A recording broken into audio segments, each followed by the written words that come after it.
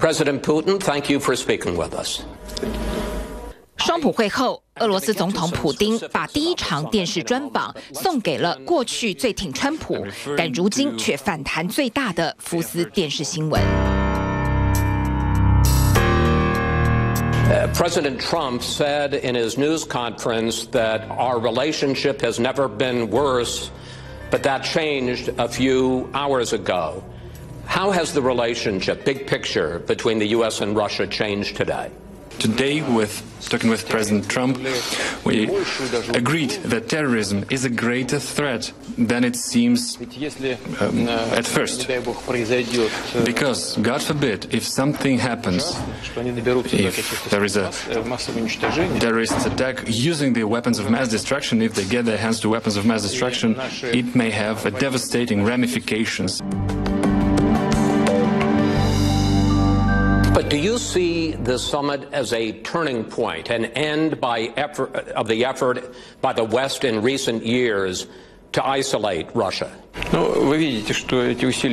I think you see for yourself that these efforts failed, and they were never bound to succeed. I mean, take a look at the scale, at the sheer size of it, the importance of it in terms of international security and the economy. Take its contribution into the global energy market. It's too big to be sanctioned and isolated. 福斯主播显然有备而来，先提两个简单问题，礼貌暖场，接着便紧咬火线话题，舌战普丁。Mr. President, one of the issues that is standing in the way of more progress, as you know, are the allegations of Russian interference in the U.S. election. You have repeatedly said, and you said again today, that this was not the action of the Russian state, that if it was anything, it was patriotic Russian individuals. I have here the indictment that was presented on Friday from the special counsel, Robert Mueller, that says that 12 members of Russian military intelligence, the GRU, and they talk specifically about units 26-165 and 74-455. They say, you smile, let me finish. They say that these units were specifically involved in hacking into Democratic Party computers, stealing information, and spreading it to the world to try to disrupt the American election. May I give this to you to look at, sir? Here? Interference with the domestic affairs of the United States. Do you really believe that someone acting from the Russian territory could have influenced the United States and influenced the choice of millions of Americans? I'm not this asking is utterly whether they ridiculous. Influenced. I'm asking whether they tried. I'm about to answer. Well, this was the first point that I'm trying to make. If you'll have some patience, you'll hear the entire response. I said this in 2016 and I say it now. The idea was about hacking an email account of a Democratic candidate. Was it some rigging of facts? Was it some forgery of facts? That's the important thing that I'm trying to, the important point that I'm trying to make. Was it any false information planted? No, it wasn't. May I just say, you're indicating that they stole real money, Don't you like not my answer? counterfeit money.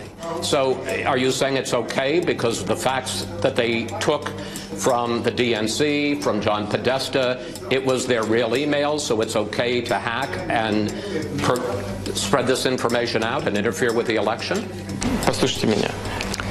Well, listen to me, please. The information that I am aware of, there's nothing false about it. Every single grain of it is true, and the Democratic leadership admitted it, the first point. And now for the specific accusations. First of all, Special Counsel Mueller has accused a certain private company in Russia that is not even a very big enterprise. Its core area of competence is a restaurant business. And now, this company hired American lawyers and defending its integrity and reputation in an American court. So far, American court has not discovered any trace of interference whatsoever. Do you know it or not? But let the millions of Americans know about it. 普丁显然对于美国媒体的公然挑战神情有些不耐，但他也不敢不小心接招，因为华勒斯每个问题都切中要害。Why should this come as a surprise? Was it worth going all the way to Helsinki, going through the Atlantic, to just insult one another? And well, it's not exactly the diplomatic standard in the world. There's no need to go and meet personally if you just want to insult another person. We met to try to find a way for improving our relationship and not aggravating it or destroying it completely. I don't want to insult President Trump when I say this, and I may come as rude, but before he announced that he will run for presidency, he was of no interest for us. He was a rich person, but, well, there's plenty of rich persons in the United States. He was in the construction business.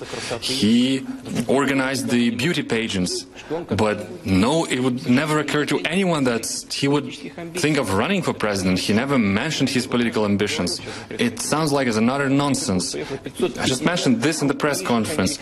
St. Petersburg Economic Forum was visited by 500 businessmen. Well, pretty much every one of them is a major industrialist, a tycoon of a greater scale than President Trump. Do you think that our special services actually organize surveillance on each and every of them? Well, unlike you, unlike the United States, we don't do this. We don't have enough resources, we don't have enough manpower to organize the total state of control. First of all of us have plenty of political rivals. I'm pretty sure President Trump has plenty of political rivals. But they don't end up dead. Но не всегда. А вас что, президентов не убивают? Not always. Well, haven't presidents been killed in the United States? Have you forgotten about it? Где убили? Well, в США или в России? Has Kennedy been killed in Russia or in the United States? Что вообще происходит? Oh, Mr. King, what happens at the clashes between police and civil society and several ethnic groups? Well, that's something that happens on the U.S. soil. All of us have our own set of domestic problems. But going back, 一场对全美民众放送的电视专访，强人普丁用词辛辣，坦率以对。刻意选在双普会后，长期支持共和党立场鲜明的福斯，也形同对美国的仇恶势力正式回击。